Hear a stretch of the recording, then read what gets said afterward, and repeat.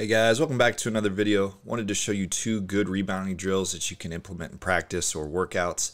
And if you stick around, we'll show you a version of this. It's a 5-on-5 drill that adds some different challenges. Now the first part of this drill, you're going to have 3 lines.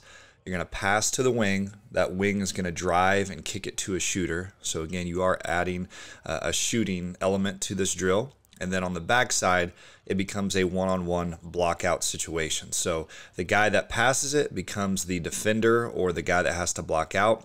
And the guy on the wing now is live. He is the offensive rebounder. So it's a good drill to work on defense and offense. But again, so it's a way to teach your kids or put your kids in a challenging situation where they're one-on-one. They have to block out on the backside, go find the ball, and secure it. But on the flip side, it is a good offensive rebounding drill as well because you're teaching your kids to avoid getting blocked out, avoid making that contact with the defender. And again, just a good way to put kids in a kind of a pressure situation. It's one-on-one. We even include if they make the shot, there's still a rebound to be had. Again, here you see we make a correction. We want a good pass to the wing. We want a good drive and kick to a shooter. So you have that element that is still game-like. It's a good drill to work on your shooting. You can keep score. You can make this competitive. We usually, have some type of consequence or punishment if they don't get the rebound. There's a push-ups, or you could keep track of sprints or something. Or again, you could even make this competitive and make teams. You could make one team's blocking out the whole time and set a time limit or an amount of rebounds they have to get, and you can make this a competitive drill. But this is a good situation just to work on one-on-one blockouts on the backside, really working on securing the rebound, and it gets competitive, it gets fun.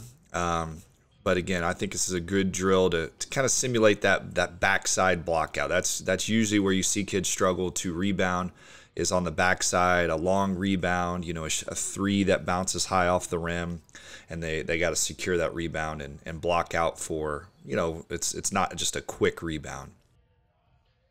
Now we will flip the drill to the other side, and again, now we're going to add a layer where the shooter has to move. The shooter has to move to, up or down on the drive. So again, makes it a little bit more game-like as well, and you still have the rebound on the backside. Now we're going to show you the version of this drill that has 5-on-5. We make the defense run in a circle, so they're not just standing there next to their man. And then when a shot goes up, they have to communicate and point or talk about who they're going to block out. Now, we don't send all 5 guys to the glass that are on offense. We have the point guard get back. So again, it is game-like. But the defense has to, as they're circling, communicate, point who they're going to block out, and then it's live when the shot goes up. So the offense is trying to get the rebound. And again, you don't get out of the drill until you secure that rebound. So again, it's a good situation where, again, you're putting some pressure on the defense. It is a challenging drill. Your point guard is in a situation where they should come down and help rebound, because I think oftentimes your point guard is a guy that can get some cleanup rebounds or some cleanup, when the ball is getting tipped around, he can get back in there and help rebound. But it's a challenging drill because, again, you're circling up. You got to communicate, talk. You got to know who you're blocking out, point. And again, it's just an added challenge rather than just kind of standing next to your offensive player and being able to block out. There you saw, again, the guy that was guarding the top point guard, who was usually going to get back on defense, is there to clean up the rebound. So again, I hope these two drills are things that you can implement in practice. As I always say, adapt them, change them based on your team, your personnel, or how many kids you have, to make it better for you. You don't have to do it exactly how we do it. You may not even like the versions we do. You might want to adapt it or change it.